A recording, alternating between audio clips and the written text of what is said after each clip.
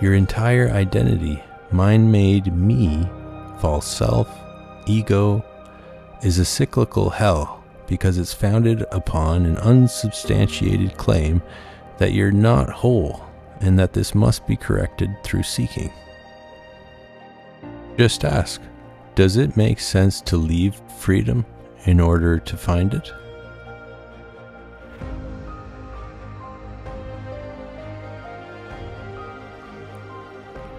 The world cannot provide you with truth.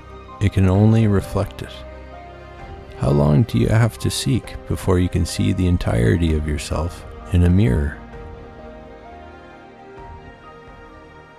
The reason your identity is founded upon the belief that you're not whole is because you experienced a critical moment of unbearable pain during the first few years of life, where you decided unequivocally that something was incomplete and therefore wrong with you. While you may have experienced several painful and traumatic moments during childhood, only one moment in particular decided the fate of your entire unconscious life path. This is why stopping the search for wholeness can be so incredibly terrifying. You'll inevitably be forced to make contact with this fundamental pain that's been keeping you going all of these years.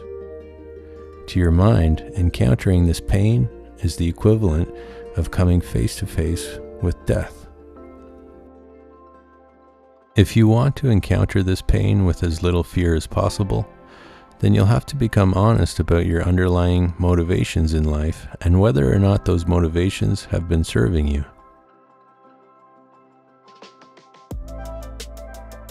Do you believe that acquiring something, attaining something, becoming something, or experiencing something will ultimately bring you lasting fulfillment?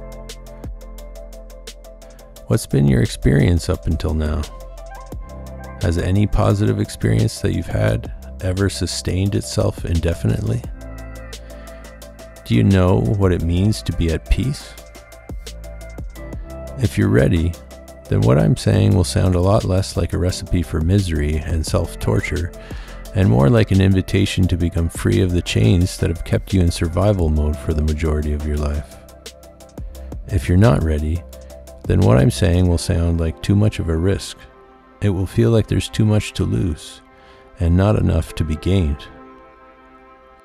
Most human beings are not ready to be free, and would prefer to build greater meaning around their struggles so that they can justify avoiding their pain.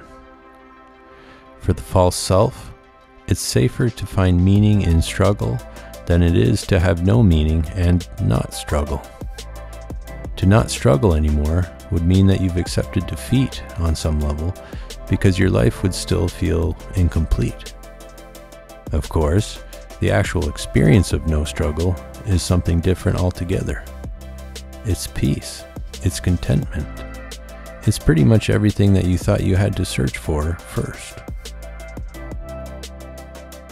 Most of your early beliefs are handed to you by your parents, relatives, and friends. You have to be willing to question your most trusted advisors if you're to have any chance of becoming free of the unnecessary belief systems that are holding you back, keeping you asleep.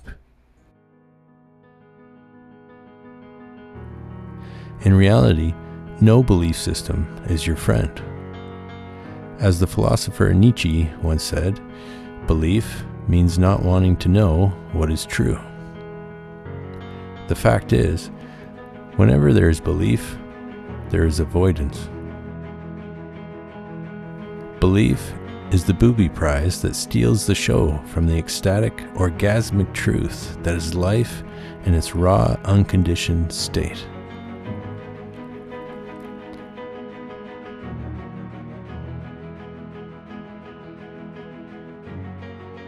Your beliefs will take time to dissolve as you continue questioning what moves you. One of the reasons letting go of beliefs can be so challenging is because of the Santa Claus effect, which is the tendency to defend beliefs in order to avoid encountering deep emotional wounds. One Christmas, while waiting with my son at the customer service desk in Costco, a woman asked my son if he was looking forward to Santa coming. In a matter-of-fact tone, my son replied, "Santa's not real."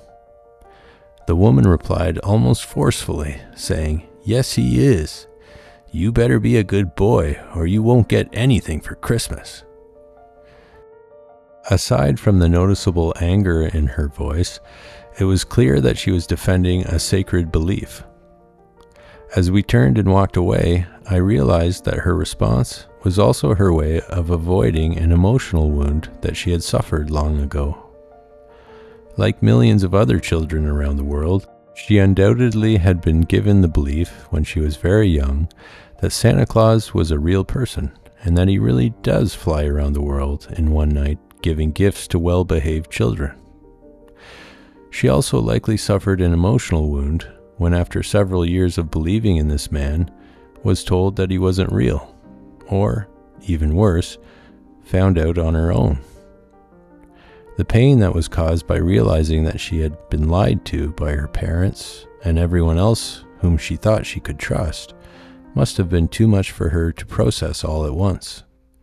Instead, the experience likely created a split in her mind, where one part of her accepted the truth, while the other part refused to believe it.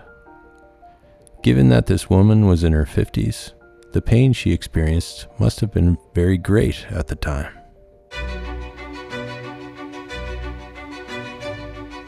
Your belief-based reality consists of little beliefs and big beliefs. Little beliefs are statements that you tell yourself which reflect the running storyline of your life, like, "I'm a lawyer," or "I'm a good person," or "I'm ugly," or "I'm beautiful."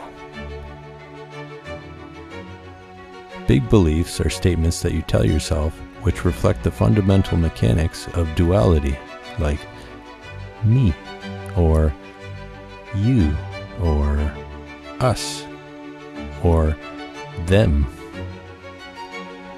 Letting go of your little beliefs can happen quickly once you recognize that they're nothing more than superficial labels that have been adopted out of trauma and pain. Letting go of your fundamental big beliefs, however, is where the real work takes place. Most of the time, you're not even aware that you're operating under their spell. Big beliefs are rooted more deeply than any other belief because they've arisen from identification with the body. The body's 5 senses form the foundation of the false self by encouraging the mind to claim ownership over whatever is perceived and experienced. Sound, sight, taste, touch, and smell are natural functions of the body that make it very easy for you to over-identify with it. The body is a vehicle for your awareness and responds to your commands, but it doesn't require you to identify with it in order for it to be able to function in the world. In other words, you don't have to claim the body as mine in order for it to be able to do everything it already does for you. Have you noticed? You don't make your body breathe, and yet it breathes. You don't make your body hear, and yet it hears. You don't make your body see, and yet it sees. You don't make your body taste and smell, and yet it tastes and smells. In fact, you don't make your body do anything. It does it all for you. Witnessing life as it unfolds moment to moment is how you disidentify from the body. Ironically, a useful tool for helping you develop this habit is the 5 senses. Whatever you go into fully and consciously, you go beyond. By acutely focusing on each of the 5 senses, a doorway will open that will enable you to see what lies beyond them. Find out for yourself. Take a moment and sit still as you do nothing but rest your gaze on an object in the room. At first, you'll notice that it will feel like you're looking at something. Once you notice that you're telling yourself that you're looking at something, let go of that label. Give yourself a minute to let this deeply ingrained label fall away. When you're no longer telling yourself that you're looking at something, a deeper dimension will start to reveal itself. As you sit and hold your gaze on that object without telling yourself that that's what you're doing, the object will start to emanate a silent, intelligent presence. In reality, it will not start to do this. It was always doing this. You're just emptying yourself out enough to actually notice its deeper reality for the first time. Your identification with being the one who sees will start to dissolve the more you practice this. This is how you go beyond your identification with the body. By going deeply and totally into the five senses and relinquishing ownership over them, you disidentify from them. When you go beyond the senses, you return to your original self, which is the witness. The witness is not bound by identification. Strictly speaking, awareness that is not identified with anything has no self. This need not be difficult to understand. Simply acknowledge that in order for you to be, you must first think about something. All thinking is identification. When you're not thinking, you're not.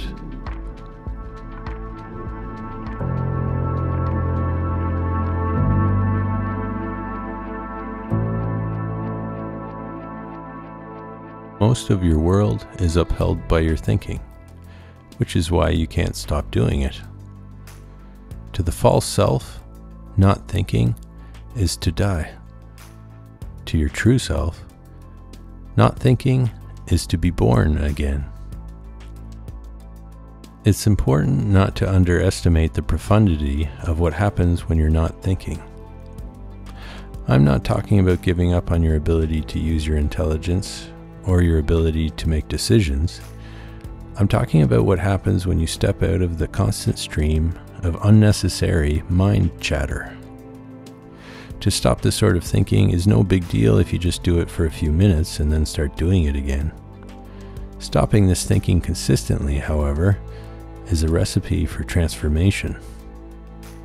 When you step out of this chatter consistently, you're removing yourself from the illusory world of your false self. When you remove yourself from this illusion long enough, the false world that you've created around you starts to become much more apparent, as well as the reasons for why you created it. Ultimately, every reason for why you've been drawn to create and sustain a false self comes back to one core reason. You don't want to be alone. True aloneness, however, is oneness with all of life. You don't have to believe in oneness for it to be true. It's already the case. You do, however, have to believe that you're separate from life. To think that you're somebody requires you to believe in that thought, to put energy towards that idea. To rest as the nobody that you are requires nothing of you. There's no effort needed to be who you really are. This is partly why the enlightened state is an enjoyable one, because you realize that your true self is on permanent vacation. Only your false self is permanently employed.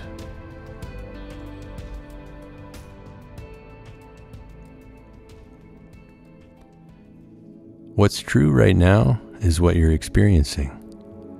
And what is that? Notice that the story of how you got here and where you think you're going doesn't match up with the reality of what's happening right now. Notice that the equivalent of past, present, future is actually mortal human, uncreated immortal consciousness. Mortal human.